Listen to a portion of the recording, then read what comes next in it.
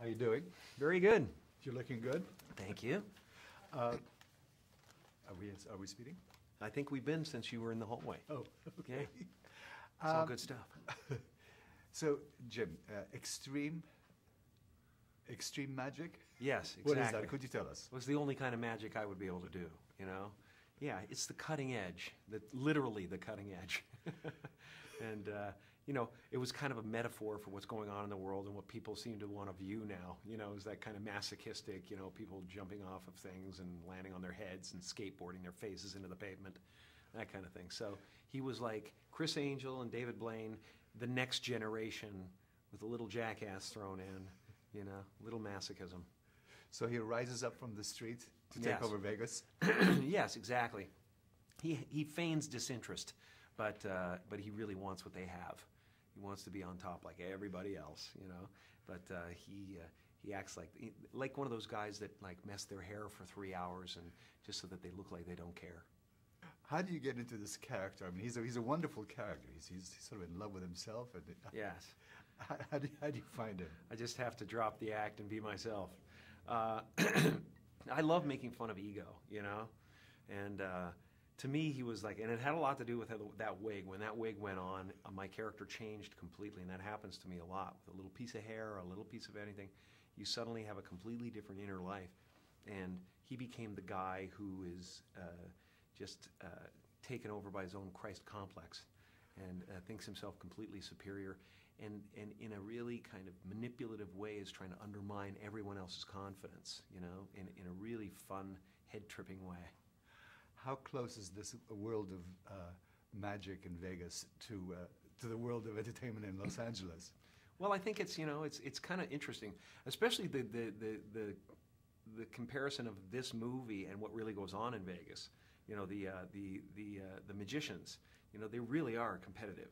You know, they'll say, oh no, I like them all, but if you ask them specifically about them, they'll start to go, yeah, but that was a hacky trick, whatever. I'm much better than this. They you know, Coke doesn't party with Pepsi. You know what I mean? They don't mix. You know. So you think LA is less competitive?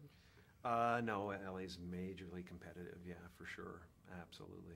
I've never really worked from that space myself because I can't create in a competitive environment. As soon as you call it a contest, my brain goes blank, and you know the creative gods go, not into it. Sorry, can't you give me nothing? You know, no. Do you feel pressure to please your fans? If you weren't sitting here being an actor, what would you be doing, you think?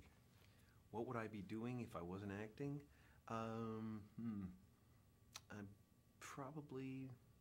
I'd be an artist for sure. I paint now and I sculpt and everything, but to me it's all sculpting. You know, there's very little difference, you know, between coming up with a character and coming up with a sculpture.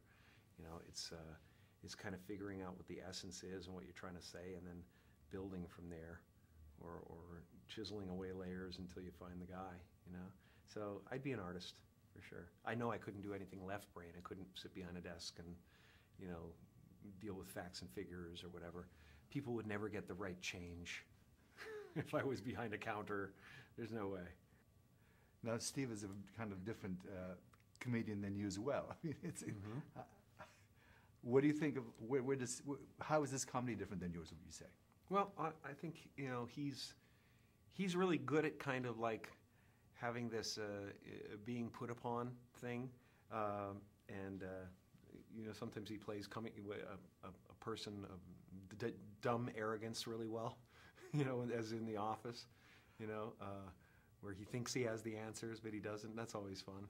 But I think he's one of the great comic actors ever. I mean, so you know, being able to work with him too is great. You know, I love that. I'm much more kind of micromanaging my life now, and I want to just jump in with the people I love and, you know, do these characters and have fun with it, you know. So as well as doing my own projects, I love jumping in with these guys.